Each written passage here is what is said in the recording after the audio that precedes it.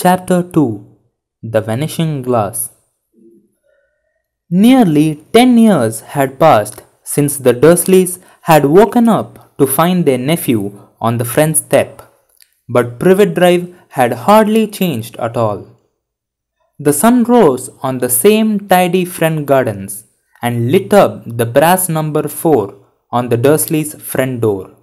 It crept into their living room, which was almost exactly the same as it had been on the night when Mr. Dursley had seen that fateful news report about the owls.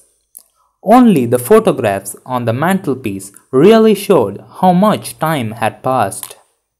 10 years ago, there had been lots of pictures of what looked like a large pink beach ball wearing different colored bonnets.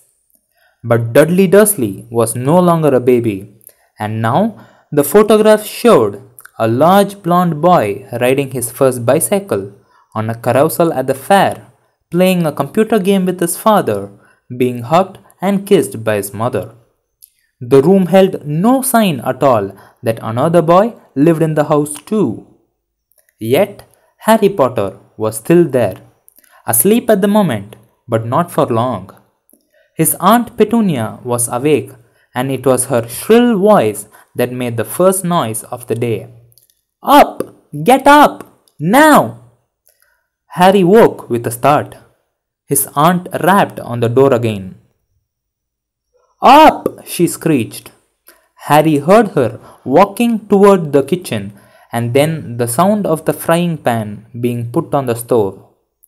He rolled onto his back and tried to remember the dream he had been having. It had been a good one. There had been a flying motorcycle in it. He had a funny feeling he had had the same dream before. His aunt was back outside the door. "Are you up yet?" she demanded. "Nearly," said Harry. "Well, get a move on. I want you to look after the bacon.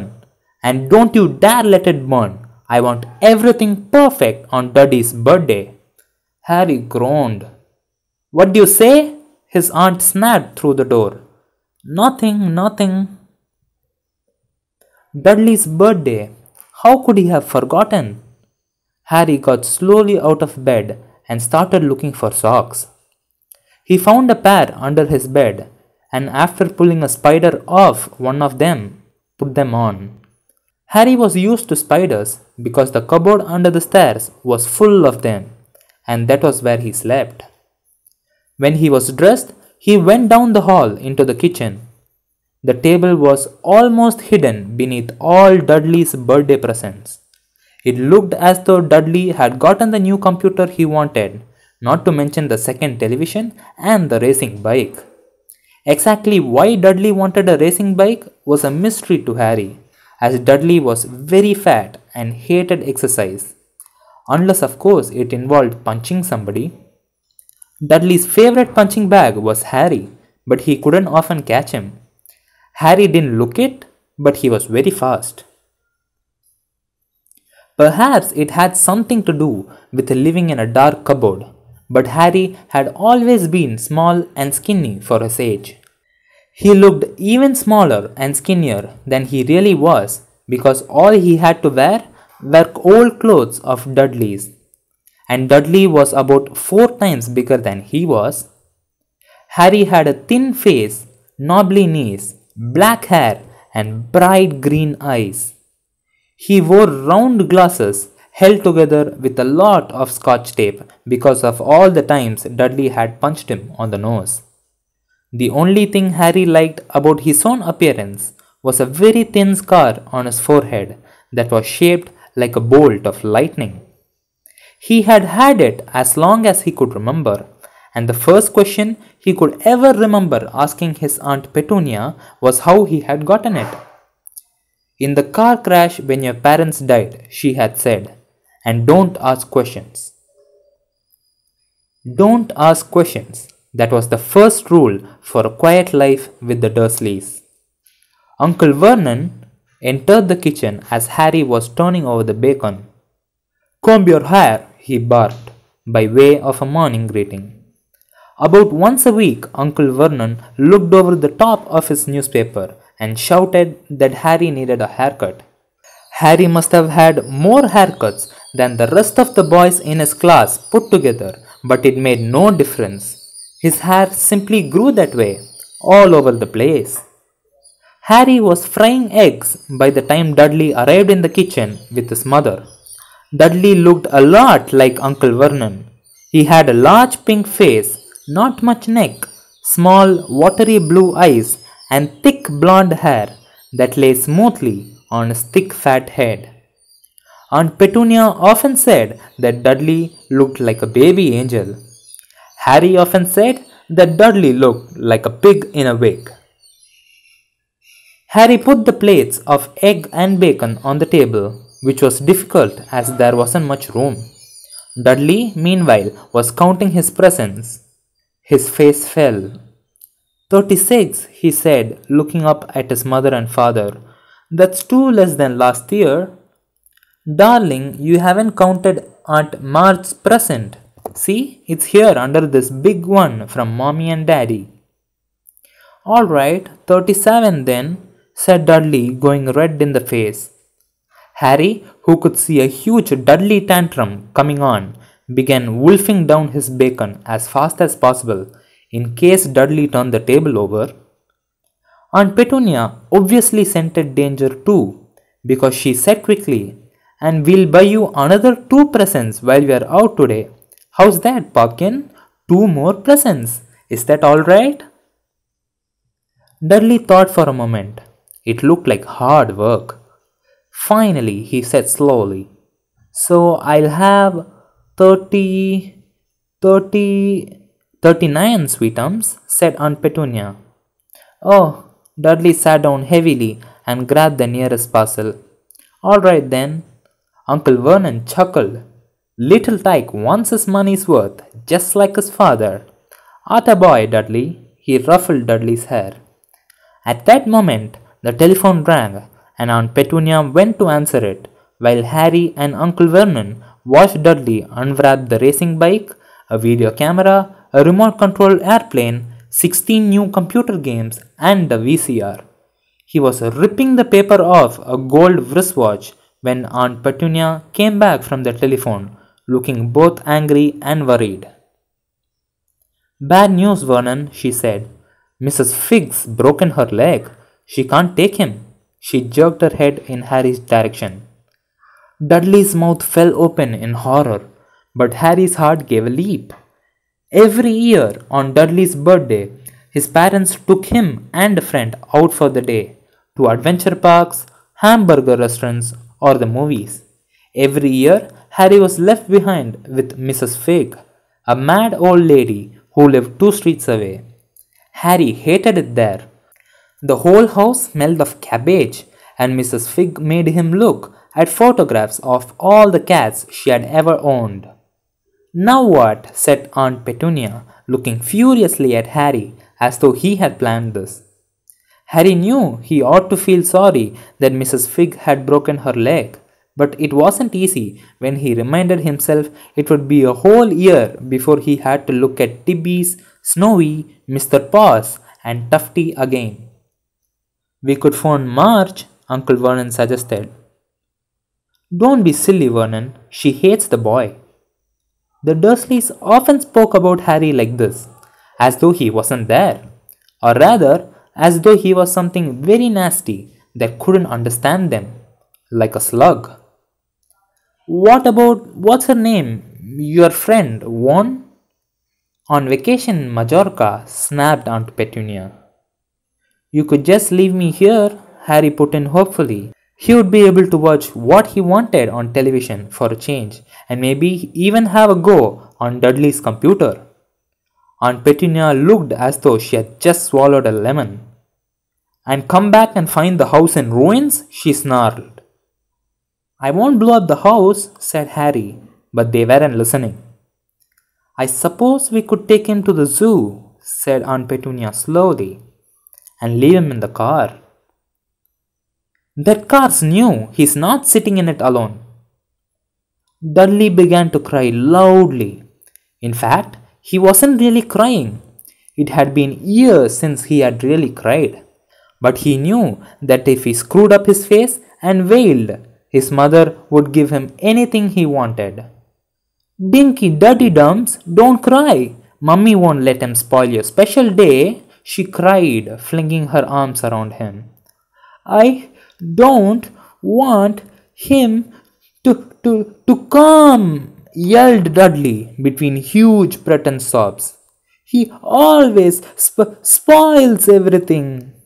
He shot Harry a nasty grin through the gap in his mother's arms. Just then, the doorbell rang. Oh, good Lord, they are here, said Aunt Petunia frantically. And a moment later, Dudley's best friend, Pierce Polkis, walked in with his mother. Pierce was a scrawny boy with a face like a rat. He was usually the one who held people's arms behind their backs while Dudley hid them. Dudley stopped pretending to cry at once. Half an hour later, Harry, who couldn't believe his luck, was sitting in the back of the Dursleys' car with Pierce and Dudley on the way to the zoo for the first time in his life. His aunt and uncle hadn't been able to think of anything else to do with him, but before they had left, Uncle Vernon had taken Harry aside. I'm warning you, he had said, putting his large purple face right up close to Harry's. I'm warning you now, boy. Any funny business, anything at all, and you will be in that cupboard from now until Christmas. I'm not going to do anything, said Harry, honestly. But Uncle Vernon didn't believe him. No one ever did. The problem was, strange things often happened around Harry, and it was just no good telling the Dursleys he didn't make them happen. Once, Aunt Petunia, tired of Harry coming back from the barber's looking as though he hadn't been at all, had taken a pair of kitchen scissors and cut his hair so short he was almost bald except for his bangs, which she left to hide that horrible scar. Dudley had laughed himself silly at Harry, who spent a sleepless night imagining school the next day, where he was already laughed at for his baggy clothes and taped glasses. Next morning, however, he had gotten up to find his hair exactly as it had been before Aunt Petunia had sheared it off. He had been given a week in his cupboard for this, even though he had tried to explain that he couldn't explain how it had grown back so quickly.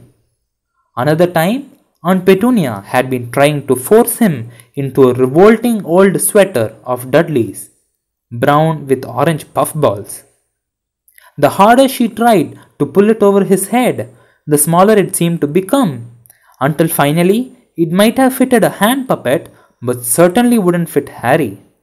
Aunt Petunia had decided it must have shrunk in the wash, and to his great relief, Harry wasn't punished.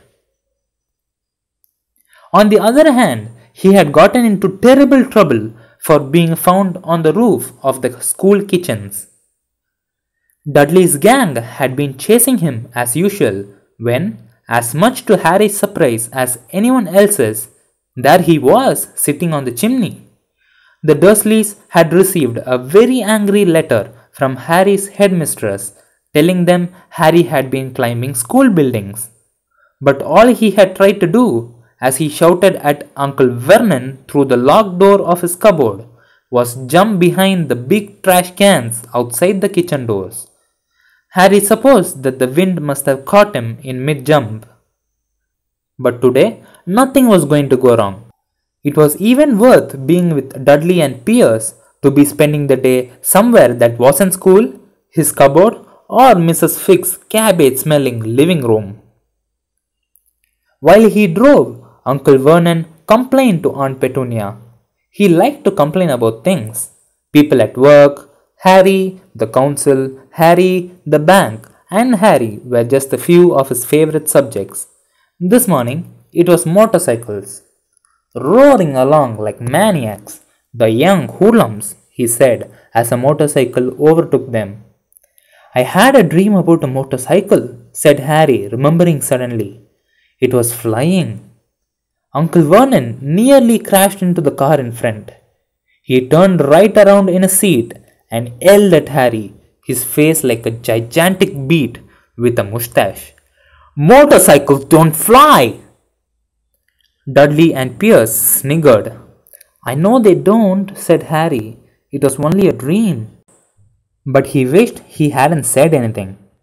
If there was one thing the Dursleys hated even more than his asking questions, it was his talking about anything acting in a way it shouldn't. No matter if it was in a dream or even a cartoon, they seemed to think he might get dangerous ideas. It was a very sunny Saturday and the zoo was crowded with families. The Dursleys bought Dudley and Pierce large chocolate ice creams at the entrance, and then, because the smiling lady in the van had asked Harry what he wanted before they could hurry him away, they bought him a cheap lemon ice pop. It wasn't bad either, Harry thought, licking it as they watched a gorilla scratching its head, who looked remarkably like Dudley, except that it wasn't blonde. Harry had the best morning he had had in a long time.